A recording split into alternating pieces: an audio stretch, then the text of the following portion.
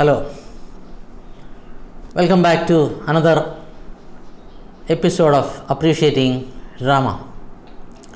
The previous class we had seen restoration drama, and what you are going to see today is actually a part of that. It is more or less the same topic, but we are going to see in depth. It's about comedy of manners or restoration comedy. So there may be some kind of repetition, please forgive me for that.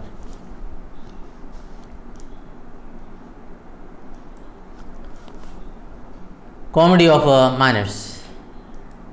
In English literature, the term comedy of manners, also called anti-sentimental comedy, describes a genre of realistic satirical comedy of the Restoration period that questions and comments upon the manners and social conventions of a greatly sophisticated artificial society. So, the essence of comedy of manners is actually satire. They want to make fun of the aristocracy, the sophisticated artificial society.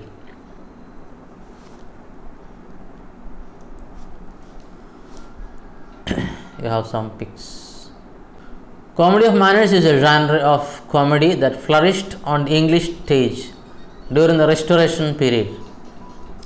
Plays of this type are typically set in the world of the upper class and ridicule the pretensions of those who consider themselves socially superior, deflating them with satire. Here, deflate means actually kind of like taking the air out of a tube. It means almost like kind of insulting them. So that was the aim of comedy of manners, trying to poke fun at the sophisticated or socially superior people. With witty dialogue and cleverly constructed scenarios, comedies of manners comment on the standards and mores of society and explore the relationships of the sexes. Marriage is a frequent subject. So, some of the elements of comedy of manners is witty dialogue and cleverly constructed scenarios, and of course they comment on the standards and mores of society. Mores means actually code of behavior or moral code.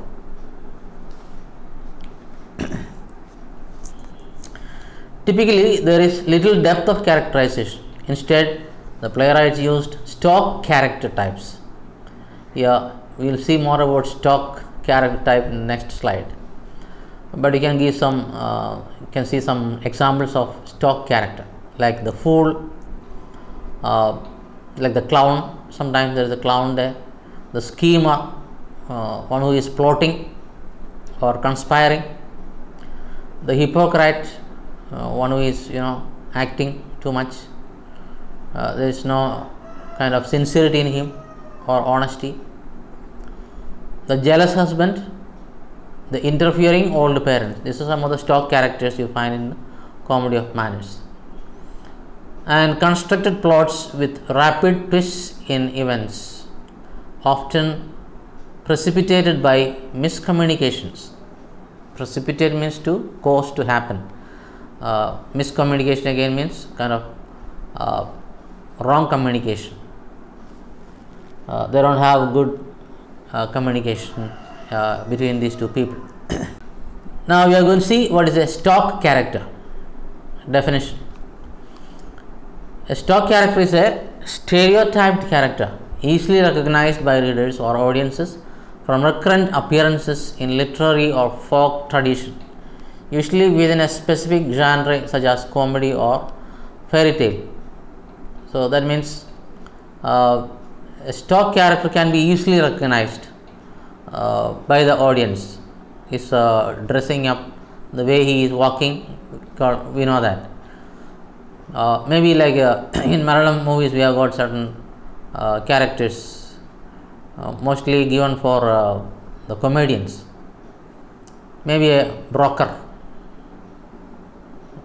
So that is kind of stock character,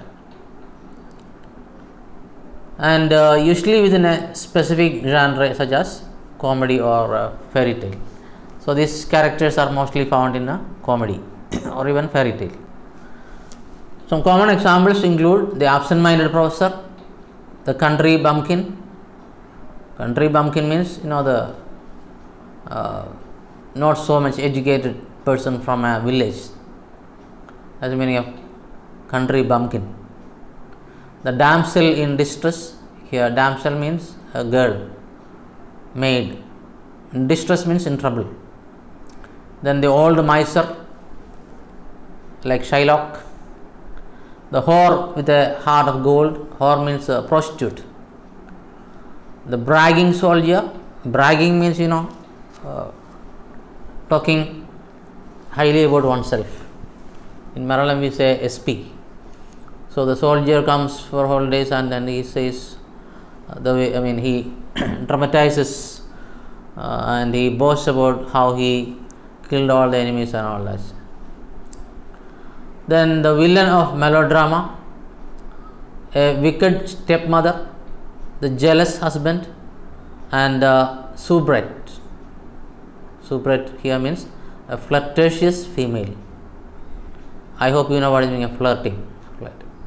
So it is not only male who can flirt, even female can do that. So these are some of the stock characters you find in the stories or in the dramas. I think things have become clear now.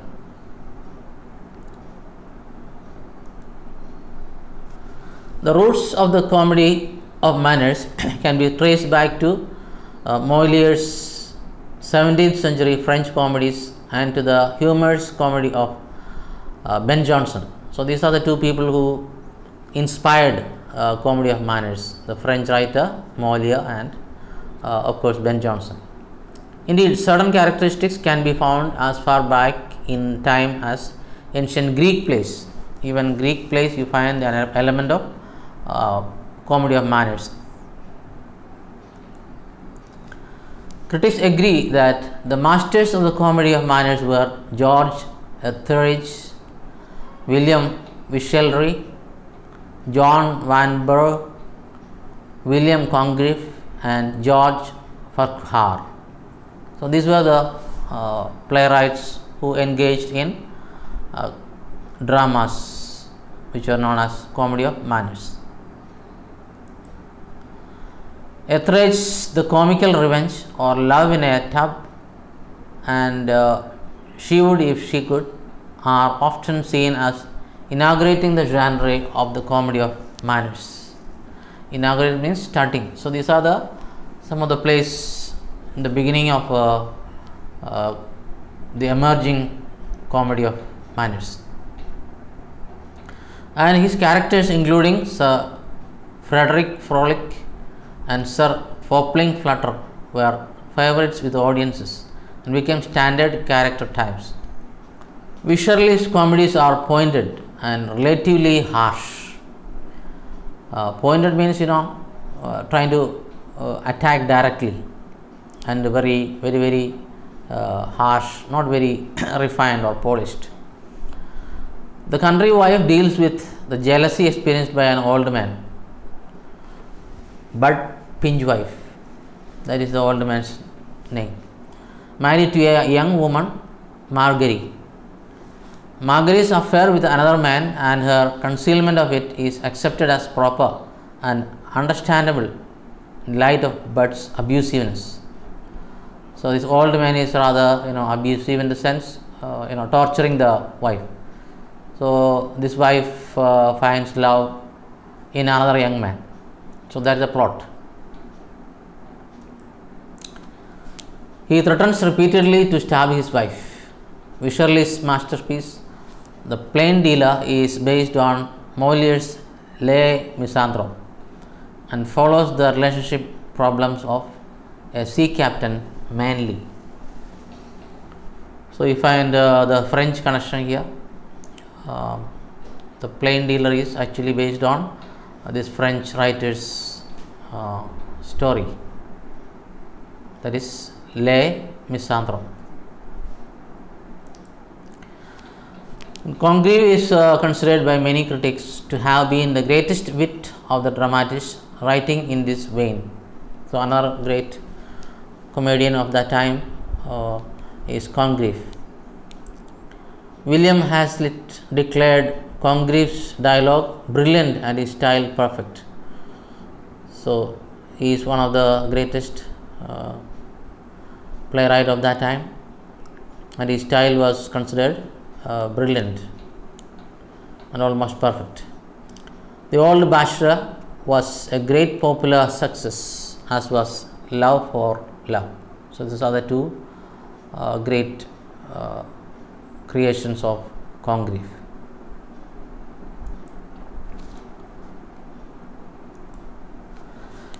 His last comedy, The Way of the World, is now considered his masterpiece, but was not successful upon its premiere.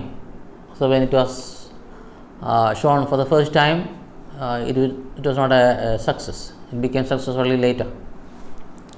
Although marriage is at its center, the preoccupation is with contracts and negotiation of terms, not passionate love.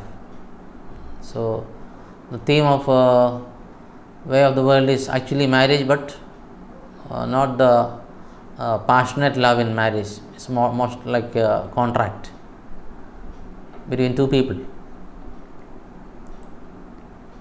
So, this is a scene from The Way of the World.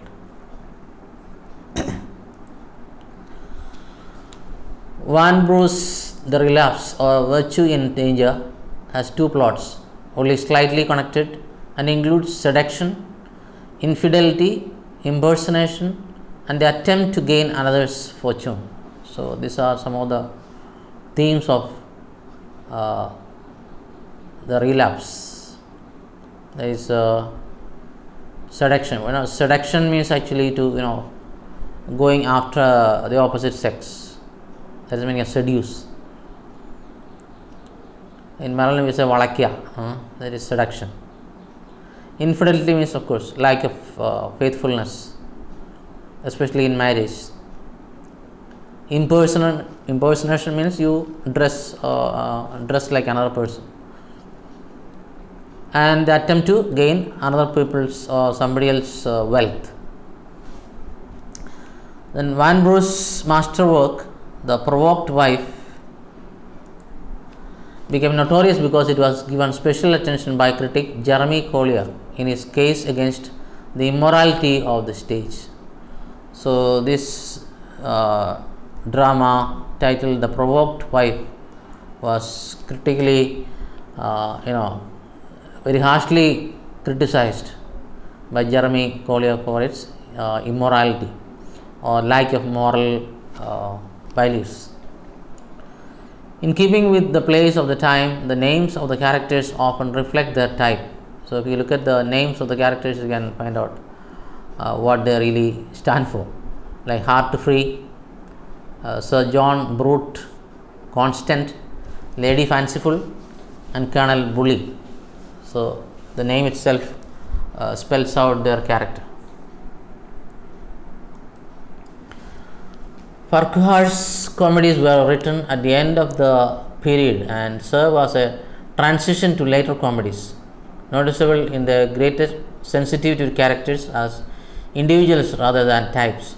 So, Farquhar's comedies were written much later. So, it shows a kind of transition period, and the characters were much more sensible. They were treated as individuals, not as types. The recruiting officer makes fun of some of the foibles of military heroes, while the Bew stratagem includes a remarkably modern style divorce due to the couple failing to make each other happy. So, I have got two plays. One is dealing with the military soldiers and their stupidities, and the second one, the Bew stratagem, is actually the theme is divorce because of couples failing to make each other happy.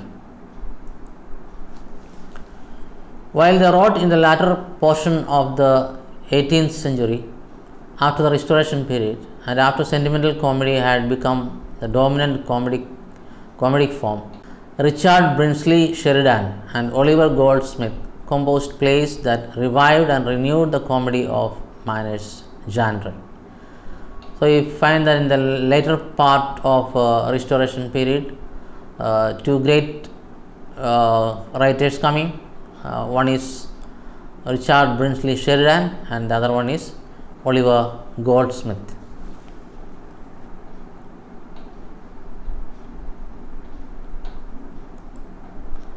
Sheridan's The School for Scandal and Goldsmith She Stoops to Conquer in particular received popular and critical acclaim when first produced and have been continuously staged to the present day. So these two plays have become very famous. Even today it is still staged, these two plays.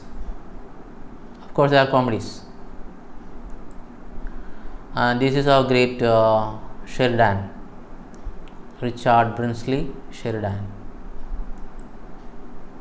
and Sheridan's School for Scandal, a picture of that.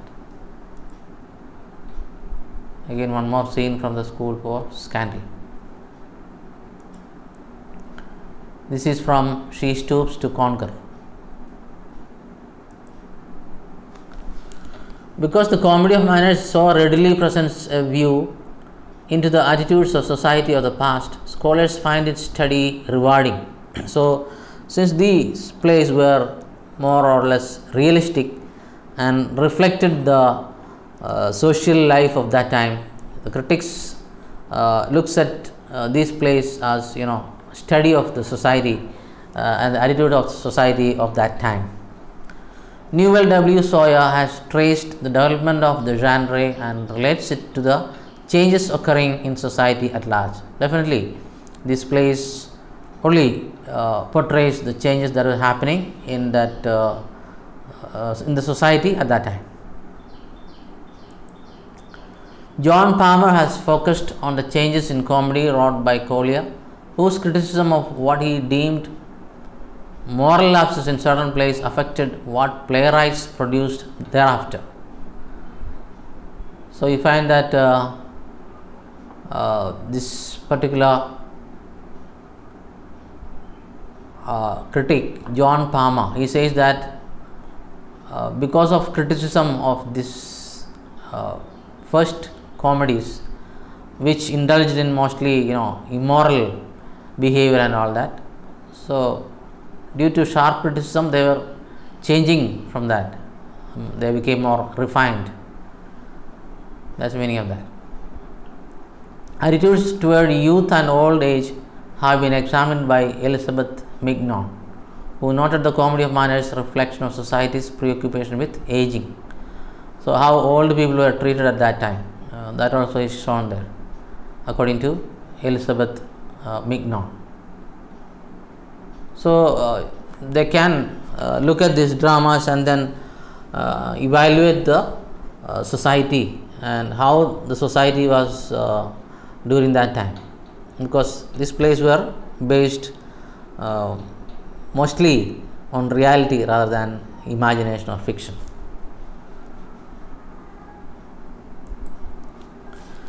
Margaret Lamb, MacDonald and Pat Gill have analyzed the comedy of manners for what it reveals about attitudes toward women, particularly in regards to their intelligence, independence and sexuality. So according to these three critics, they think that this comedy of manners show the evaluation of women, how society is changing attitude towards women here, and they are trying to find a place in society, because earlier that women were not actually allowed on stage. Women's roles were actually taken up by men. So only at this time you find women coming to the stage and taking or claiming their place.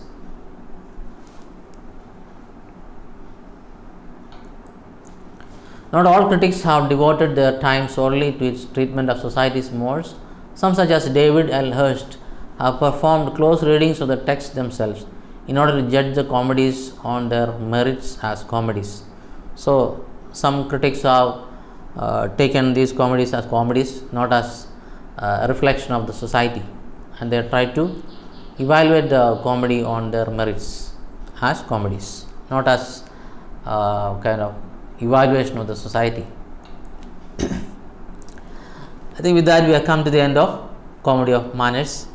I think we have got some idea about Comedy of Manners by now.